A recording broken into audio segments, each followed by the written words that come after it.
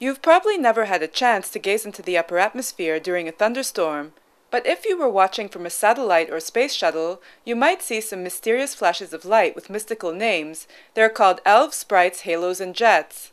Satellite photos of these events have now been analyzed to find out more about where they occur and how often.